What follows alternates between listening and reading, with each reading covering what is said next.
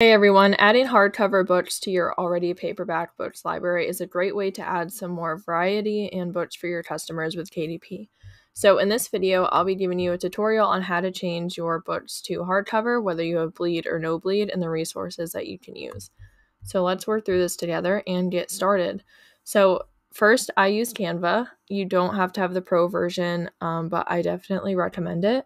Let's go with the KDP cover calculator. This is a free tool that KDP lets you use.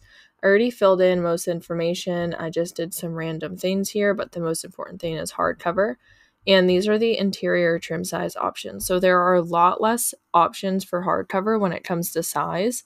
And these are the sizes that we have. So let's do a 8.25 by 11. So I'm going to head on over to Canva, do create a design, custom size, change this to inches. I'm going to do 8.25 and then 11. Now this is the option without bleed. So if you want to create one with bleed, then you would want to go to this resource here. Also on KDP, it's the set, trim, size, bleed, and margins. And you want to go down here, hardcover. This just shows you the different sizes. We actually want to scroll down to the bleed section here. 8.25 by 11 is right here, and it tells you bleed would be 8.375 by 11.25.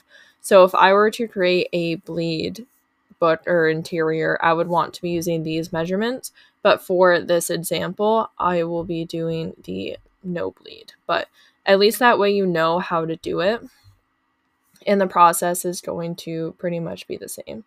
So you would just create a new page here, and then you would just add in your designs and things like that. If you started with a paperback book, so let's say you started with an 8.5 by 11, that is a common size for a paperback. So let's open it up and I'll show you how you could change it.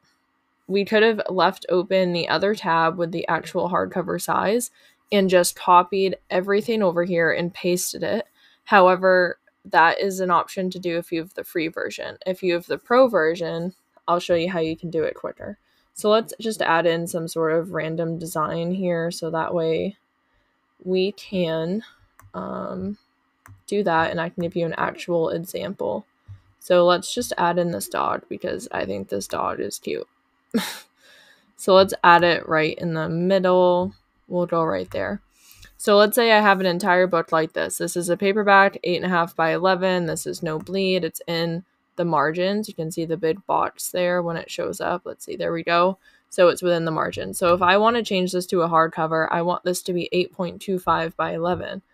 All I have to do is hit this resize button, change this to 8.25, and I could either copy and resize or just resize.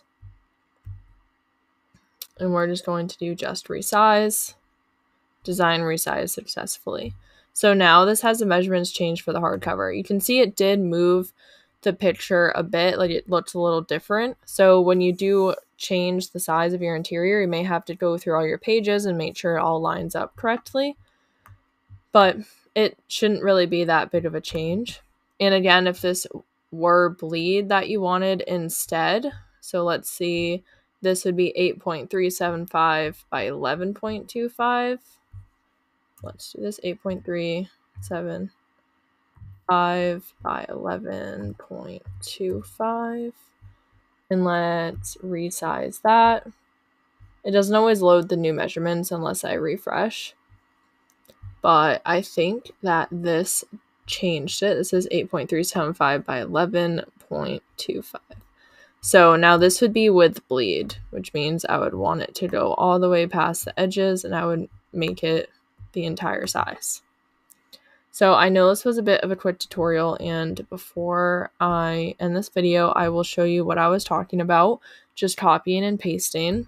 I'm just going to select some random sizes, so don't look at the sizes for this example, but just to show you what I was talking about.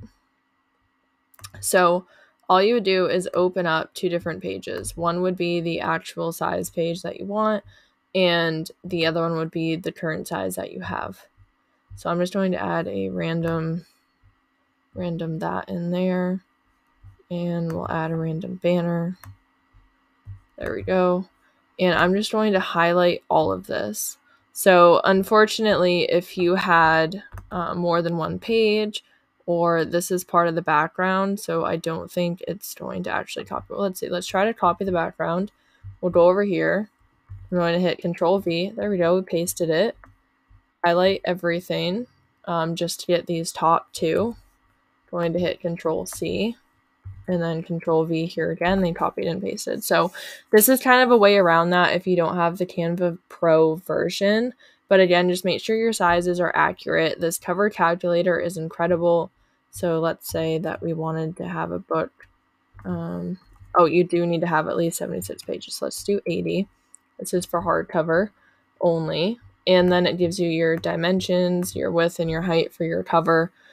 So this is an incredible resource, and this trim size sheet here gives you all of the sizes you need, bleed or no bleed. So I highly recommend checking these out. I'll link them in the comment section below. But this is how you can easily transform your book to hardcover. And when you upload it, it usually saves all the information you have from your paperback, so there isn't going to be much you have to change.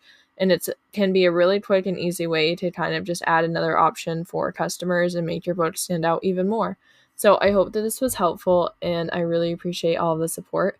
So thank you so much for watching and listening, and I hope you have a great day.